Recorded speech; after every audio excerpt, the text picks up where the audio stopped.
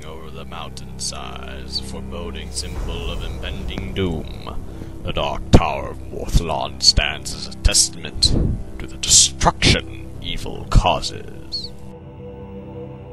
No knight has ever successfully crossed the suspended bridge, and if they do, boiling oil awaits them at the end. If by chance he were to breach the gates, he would encounter 2 stories worth of deadly shadow knights. Should he conquer this challenge, he still must face the Dark Lord of the Tower. From atop his throne, the Dark Lord Vladak possesses complete control of the tower, able to command his legions from afar with the throne's dark magic. Truly, he is a force to be reckoned with. The Dark Tower of Morthlon. Armies have failed to take this place, so what hope can a single knight have?